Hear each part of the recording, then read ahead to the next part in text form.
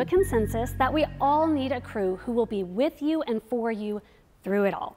It's actually how God created us. So while it can be tricky to be vulnerable and open with others, we do need each other, even if we want to act like we don't. Now, you know who knew a lot about friendships and how we need real friends when things get tough? One of the wisest guys that ever lived, King Solomon. Now, King Solomon lived long before Jesus came to earth and was the son of King David. Most people have heard of King David because he was the dude who used a slingshot to kill the giant Goliath. That was Solomon's dad. Solomon wrote a lot about friendships and relationships in a book called Ecclesiastes because he wanted people to get the most out of life. He knew that so much of our lives have to do with relationships and who we call our real friends. He had some amazing things to say on the topic, probably because, well, I bet Solomon had a lot of experience with fake friends.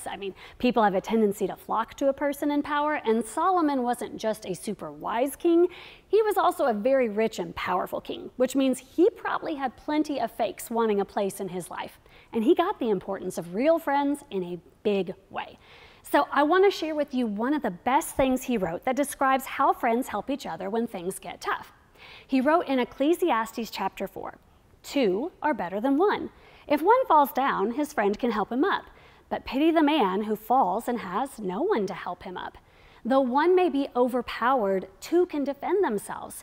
A cord of 3 strands is not quickly broken." Well, those are the kind of friends we want with us when things get tough.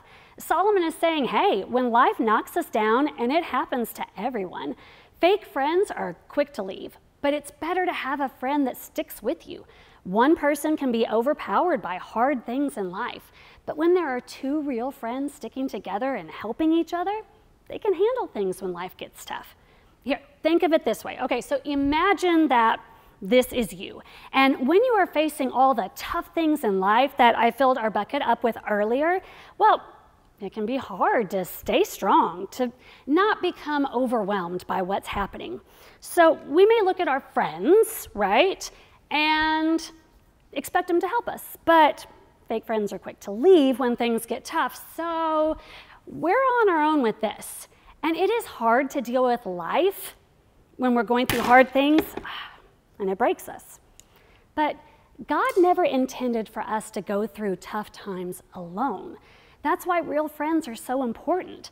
Real friends don't bolt when things get tough. Real friends are different. Real friends stick with us, even during tough times. And when we have the support, well, it starts to feel very different than when we're facing things alone. When life gets tough and we have real friends that stick with us, we understand what Solomon was saying about a cord of 3 strands is not quickly broken. When I have 2 or more real friends with me, I know I can handle whatever tough situation I'm facing. And that's how I know the difference between fake friends and real friends. Fake friends, they fall off. Real friends, stick. They stay. Isn't that true? Fake friends fall off, but real friends stay. And one of the best ways for real friends to help each other when things get tough is to, well, first be real and be vulnerable with each other, but don't stop there. The best way for real friends to help each other is to pause and pray together. Pray for each other, because praying together helps us stay together. This one thing, prayer, it bonds a group more than anything, more than wearing the same shirt on game day or learning a TikTok dance together, although totally keep doing those things too. But praying with friends and for friends has the power to unite and strengthen like nothing else. So here's what I know. Throughout this year, you and your friends will face difficult circumstances. Life will get tough. And when that happens, remember to call, text, video, whatever, and get those friends who stay to pray. Can that feel awkward at first? Oh, sure, yeah. But awkward doesn't mean wrong. It just means you're a beginner. I promise, I felt awkward the first time I sang in front of anyone and the first time I tried being the flyer in a cheerleading stunt. Awkward doesn't mean bad. It just means beginner. And it is 100% worth it to push through the awkward to get to the real. And remember, prayer does not have to be reserved for tragic moments. You can ask for prayer for everyday situations, anxiety, stress about a test, nervousness about a hard conversation you're about to have, wisdom on how to handle an opportunity. We really need to stop pretending to be okay. Ask those real friends for help. Let them show up for us. I mean, if someone asked me to pray for them, I would do it, period. And quite frankly, I need the opportunity to focus on someone outside myself anyway. So let's commit to not only finding friends who will pray with us, but to inviting those friends into the difficult moments of our lives and allowing them to support us.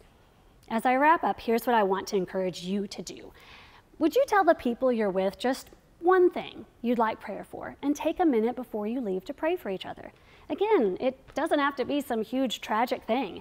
It could be, I'm feeling a little unsure right now, or I'm having a hard time not giving up right now, or I can't figure out what activities to focus on for next year.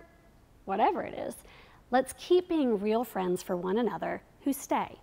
Now, next week, Matt will be wrapping up our Fake Friends series, and you won't want to miss it, so bring your crew with you, and we'll see you then.